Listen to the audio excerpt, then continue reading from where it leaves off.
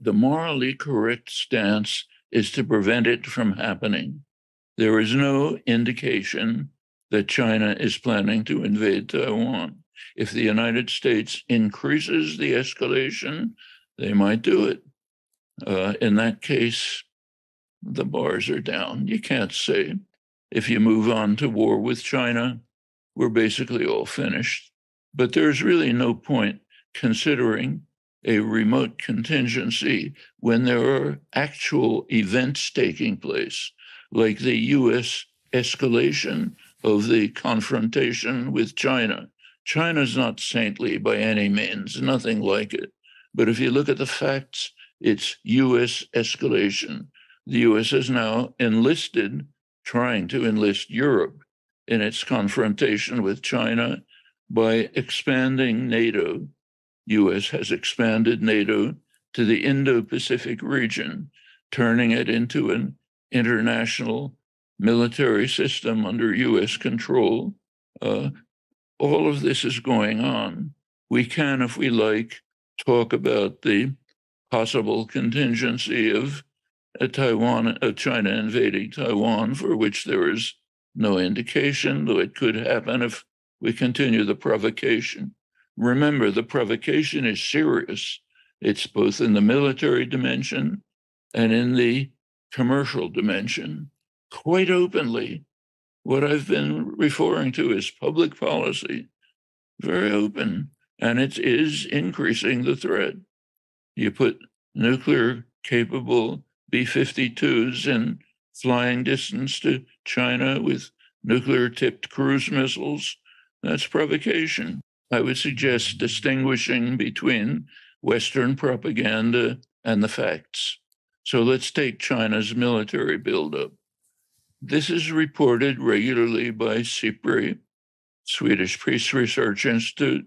You can pick it up on the internet. You will find that China's military expenditures for the past 10 years, per capita military expenditures, are a flat, straight line. They have not increased. Of course, China has increased its military as the population increases, but it's way below US military expenditure. And the US is far above in technological advances. So yes, and China, remember, is faced with security problems at every border. The United States is faced with no security problems, but US military expenditures dwarf. They're about the same as the next 10 countries altogether. It's a per capita far beyond China. So yes, there is. And when we talk about this economic imperialism, exactly what are we referring to? We're referring to investment and development programs throughout Eurasia, expanding to Africa, expanding even to Latin America. The US is trying to stop them, has found no way to do it, except by escalating in the military and economic dimensions, by trying openly, publicly, to try to prevent China's economic development. I said explicitly, China is by no means saintly. Plenty of criticisms you can make of China, but I would like to describe the world situation as it is, not as it's presented by US British propaganda. Just one sentence, brief. Sure. First, the term Greater Israel has nothing to do with the Bible, nothing to do with what might have happened 2,000 years ago. In fact, I've never heard that suggested until you brought it up. Greater Israel refers to what is happening on the ground. It's a description of what is happening as Israel has moved systematically to integrate parts of the West Bank illegally into Israel itself. That's what Greater Israel means. No genetics, no history, no Bible. That it's illegal is not a matter of selecting sources. It is selecting 100% of the sources outside of the Israeli High Court.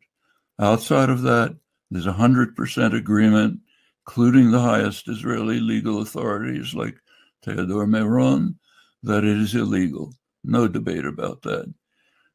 We can put aside genetics. We can put aside stories about what happened 2,000 years ago.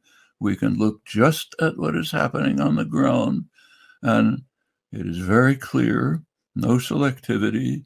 Within Israel itself, there is sharp discrimination against Palestinians, which should be overcome.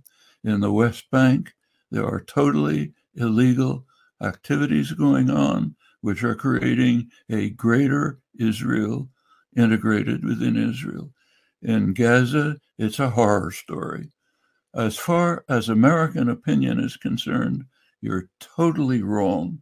I live with this constantly.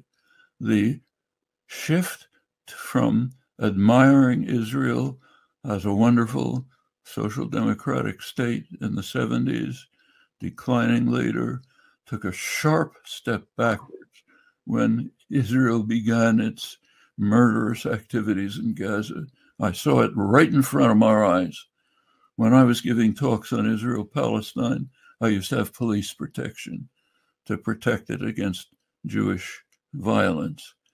After caste-led shifted radically, Israel became a pariah, and it shifted very sharply. Has nothing to do with anti-Semitism in the United States, which is there, but pretty marginal. Much worse in my childhood, much worse when I went to Harvard in the 50s, very much worse then. That's not changed. What's changed is the activities of Israel. If Israelis want to blind themselves to the consequences of what they're doing, it's their choice. They're going to suffer from it. Noam, if you're already on a few minutes extra, and maybe it's a little bit chutzpah, but many Israelis, what they say is, and this comes from an honest place amongst Israelis, what can we actually do to make a difference? The onus is on them because we've tried and they keep rejecting peace. This is a legitimately very popular opinion amongst the Israelis. So I know you have to go, but if you could maybe respond in just a few words, what you think Israel can do today to actually progress peace in a viable sense. I think our viewers would love to hear that. And I'll have to leave, and you can go on if you like. Sure. Within Israel proper, it's Israel's business, just like it's the business of other countries to deal with the improper activities that are taking place within them. So I think I have opinions about what Israel ought to do, but it's up to Israel to rectify the sharp discrimination against Palestinians within Israel. In the occupied territories, it's an international problem. Everyone has a stake. The fact that 100% of relevant opinion regards it as an Israeli occupation and illegal activities in the occupied territories makes it an international problem. And there, what Israel should stop to do is, first of all, stop the savage destruction of Gaza, allow Gazans to live like human beings in the West Bank, put an end to the programs of creating a greater Israel, which I say again has nothing to do with the Bible or history, but with the reality on the ground, put an end to that, allow the Palestinians self-determination. I have my own views as to how the outcome should be, but we haven't gone into that, and it's not really relevant. That's it. That's what Israel should do. And I'm afraid I'll have to leave.